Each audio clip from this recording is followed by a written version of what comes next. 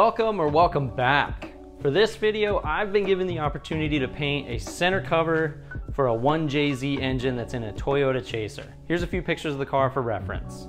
I'm particularly excited about this project because I've been given complete creative control.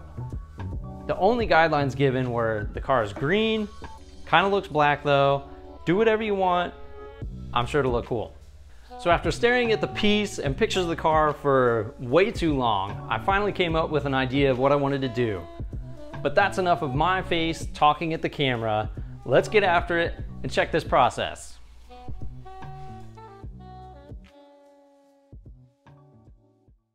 All right, so first things first, we gotta get this bad boy sanded down to bare metal because it's aluminum and had corrosion from being in Japan in that salt air.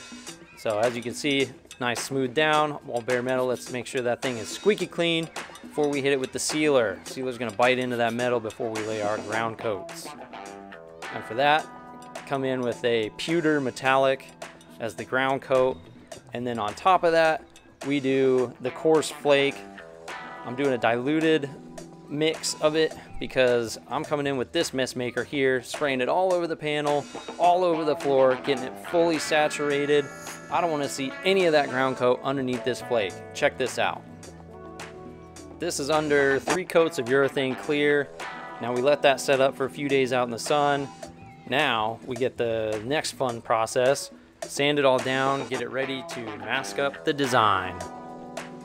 And for this one, I wanted to keep it simple because it's a small piece and your initial reaction is just to design diarrhea, every little trick you know how to do on every little piece, but you can't do that with something this small. There's just not enough area for it to make sense. So I'm keeping it simple with a little spear, make sure all my tape is nice and stuck down, starting from the inside out, going with a medium dark green base coat here, and then I fade it at the back to a darker green. Just working my way inside out. We got some shadowing going on, and then we'll do some candies and some striping. I'll let the music play and check it out.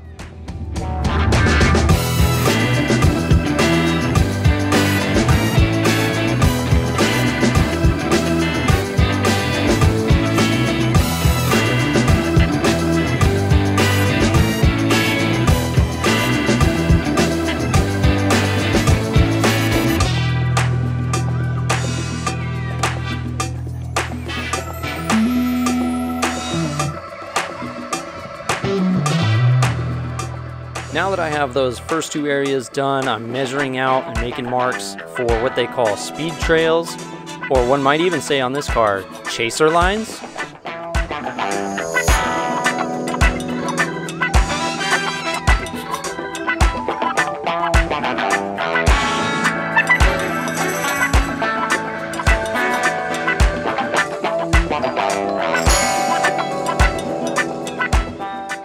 Now you can see the water's evaporated, so the water drop effect is officially done.